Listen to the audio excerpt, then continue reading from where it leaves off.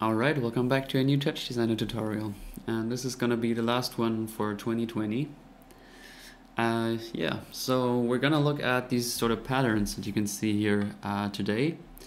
And right, so I did this very quickly actually, and it's quite a simple technique, and it has a lot of possibilities, and I'm just gonna show you a few looks you can like create with this. So as you can see here, if I just change this feedback loop that we're using, we can very easily get these very differently looking patterns.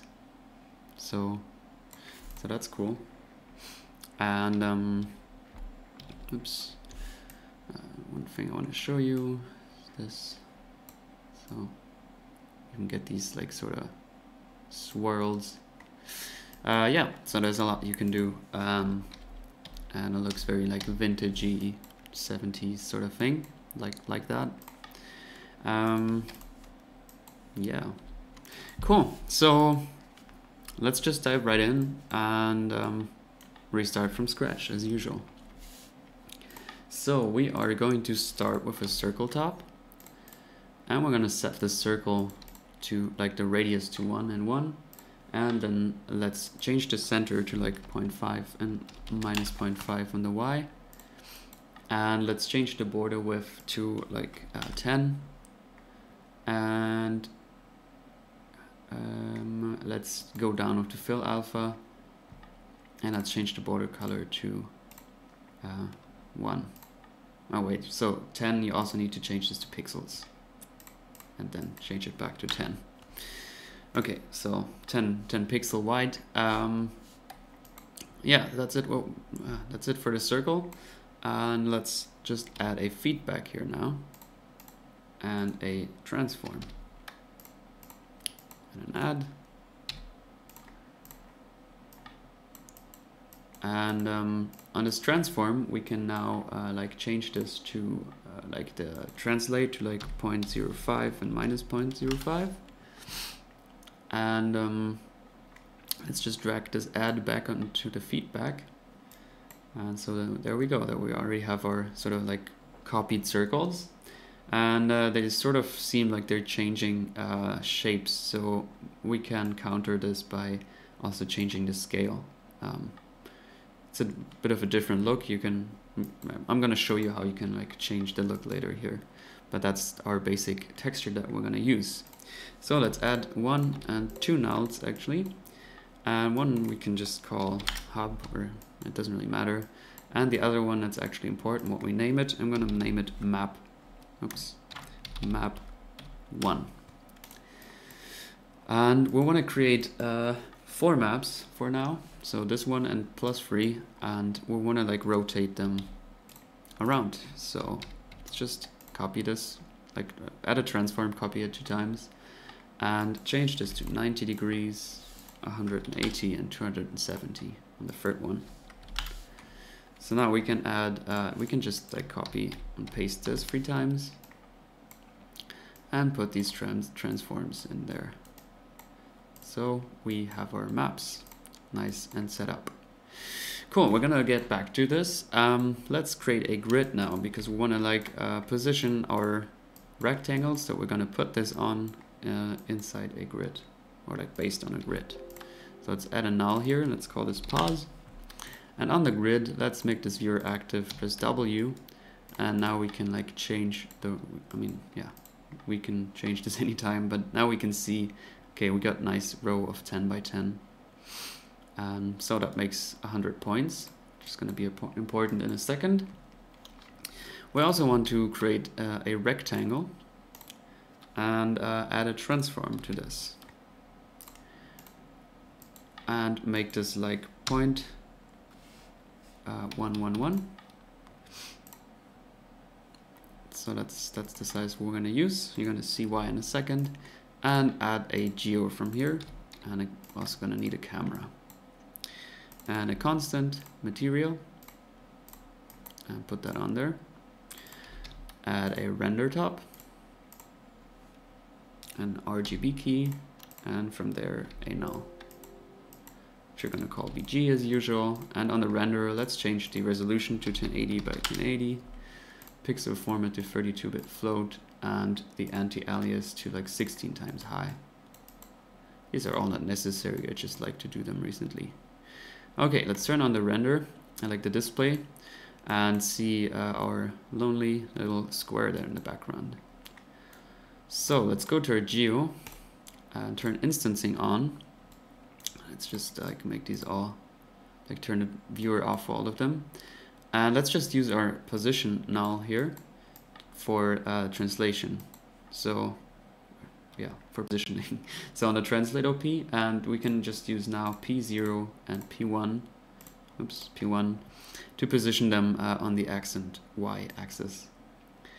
On the cam, let us change the translate to, I like to translate Z to 1.4, and then we get this perfectly aligned, like with a nice border there.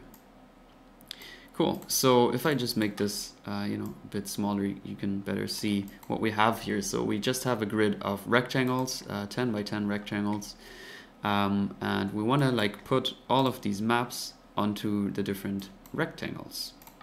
So let's go back, and we want to have them like, you know, be aligned right next to each other. So let's create a noise. And now it becomes important how many like points we have here. We can of course like just use a Python to retrieve this data. So we can just type in op grid1 and then point like dot num points. And now we get 100, which is correct. And we can just type in 1 here for the y. And let's change this pixel format to 32-bit float, and let's change the input smoothness and this viewer smoothness to nearest pixel. If we look here, we now have 100 boxes with different grayscales, or different values between 0 and 1. So let's go down with the period to like 0.05, and let's just add a null from here and call it index. So on our geo, let's go to our instance2 page, and let's use this instance textures down here to put these textures onto our grids, like onto our rectangles. So we have 3 like fields here that we need to fill out. So in the first one, we need to define the map that we want to use, so the operator names. So in our case, they're called map. So let's just say map and then an asterisk. So we're using all the maps, like every map with, you know, every operator that's called map, and then whatever is after that. So for now, it's only showing the first one though. So we need to change the other 2 fields. So let's change this to index, which is our operator here. And we also need to define the channel that we want to use. So let's just use R, so the red channel. And yeah, it doesn't actually change much yet. You could also use like the G or the B, it doesn't really matter. Like it doesn't matter at all for this case because we're monochrome, so all the different color channels are just the same. So what we need to do here, as you can see, we just have like 2 different values, so to say. Like we're just using these 2 maps. That's because right now we have a value here between 0 and 1. And we need a value between 0 and 3. So 0, 1, 2, 3. So basically we need 4 different digits, so because we have 4 different maps. So we can use a math here and go to a range and change this to 3. And there you go. Now you have all our maps sort of, yeah, on our grid. So this is the basic technique. Let's add some color now, so that we can just copy and paste this noise. Let's call the first one positioning. Oops, goddamn. Let's call the second one coloring, and let's also add a null, and let's call this col. We might want to give this some colors. by pressing C. And so on the geo we can now use our cal on here, and let's go to our coloring actually and change the monochrome to like off and the period to like 1.5. So it sort of looks like this. We might want to change the seed. And let's go to geo instance 2 page, and yeah, we want to have this cal here, and now we can just select RGB, and now we have color. It's that simple. I usually want to like go down with my amplitude a bit here, so we don't have that intense color, and you can now overdrive this color here a bit to make this brighter, so like something like that maybe. And yeah, you can now go through the different seeds to get different color schemes. You can also go higher with the period, so you just get like fewer colors basically. So that looks pretty cool. And yeah, as I said, yeah, you have a lot of options because we have like a feedback loop, and feedback loops are always fun. So I'm going to show you the different options. You can just translate like one of them, you can translate both of them to like different values, and you're gonna get this sort of tree looking like shape. You can turn the scale like off, sort of, you know, just leave the scale as it is, and also I really like that. You can technically make it bigger, it doesn't actually look that good, or even smaller. You can change the pivot, for example, to like a 0.6 here, and then add some rotation, and that's gonna do this sort of, oh, that's really interesting. So now you get these moving balls, like, yeah, spheres almost. So you might want to go down with the scale, and then you get this sort of fractal-like looking shape, which I really like as well.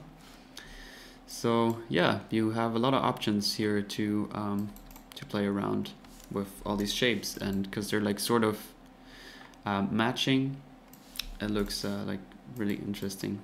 Unfortunately, like they don't completely match here, but maybe you find a way around that actually. So you might want to, you probably like, it also changes stuff if you use different transform orders, so play around with that as well. Oops. So no, it doesn't. Well, just feel free to play as usual. Two things I want to show you now. Let's add a let's copy this, and let's add a level. No, from a level from here, for example. Let's add an over from here. Nope. Let's actually change this, and we can, well, let's see. Let's add a null and call this map5. So you can't really see that well, right? So I'm going to turn this off for a second. So I'm adding just another like transform here. Or you could, you could just use that. Actually, it's simpler. So we're using this map and combining it with the other one. That's really all we're doing. And so now if we go to our math, turn this back on, and change this to 4, we now also get these overlaying ones. So let's actually go back and make this like smaller so we can see this nicely. And you could just repeat this process. Again, you can't see. Well, you can just copy and paste this, maybe use this one, and then use like, I don't know, first one. And I just added the level here, so you might want to go down with the opacity for the lower one. That could be interesting. So something like this, and then you again need to go to the math and change this to something higher, because now we have 6 maps. And then if we turn this on again, you can see we have these sort of lower opaque, like, they seem to be more in the background, so that's what I mean. And what you can also do, you can go too high with this number, and then you're also going to get some black boxes if that's something that you're interested in. You can also go to your noise here and change the period to something higher. That's also super cool, I think. You can change the exponent and anything, you know the drill with noise. Same with the coloring, of course. You can make this really small and give like every sort of spiral or whatever this is, like it's not really a spiral. Every texture like its own color. Yeah, whatever you feel like. You can have this black and white, of course. And you can also go to the grid and change this to like more colors. Then you also need to change the uniform scale of the rectangles though. So it's just like a smaller grid. So one last thing, because it's nice to add noise, like grain. You can add some grain, just change it to random, go down with these values a bit, and that's really all you need to do. And now you have a bit of grain, something like this. So that's cool. You're not going to see it well in the video, but you're going to see it in your project. It's going to make this look even cooler. Alright, so of course this doesn't have to be this texture. You can use any sort of texture, especially ones that sort of align, maybe better than mine even. But yeah, I really like this look. So thank you so much for watching, and thank you. Just, you know, I'm German. Thanks for all the support that you gave me over the year. It's really amazing how this whole channel exploded in the course of the last year. It's really amazing, and I'm really excited for the next year. And yeah, I'm gonna probably start using Notch or Unreal Engine and really expand my skills and knowledge and connect that to TouchDesigner. So next year is definitely going to be exciting, especially because this is now, like, I'm going to work full-time on this now, and because I'm done with university. So yeah, and thanks a lot to all the people that are supporting me on Patreon. That really it's amazing. So thanks so much for watching, and I'll see you on the next video next year.